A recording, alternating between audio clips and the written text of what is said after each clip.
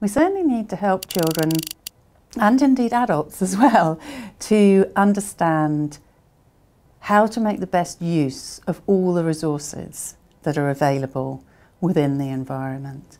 And those resources might be people, so teachers and parents and friends, who they can talk to and who they can ask for support and help. It might be tools like technology or books, still books, we may still have books, and other kinds of equipment that they can use. It could be the environment itself. As more and more technology is embedded within the environment, we may be seeing intelligent environments available to support learning.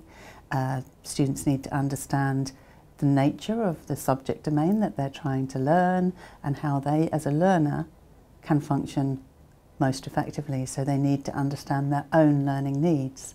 So it's about understanding your context, the environment, the people, the tools, the subject matter, and understanding yourself so that you know what you need, you know what you can do and what you need help with, and you know what it is you need to know in order to get to where you want to be.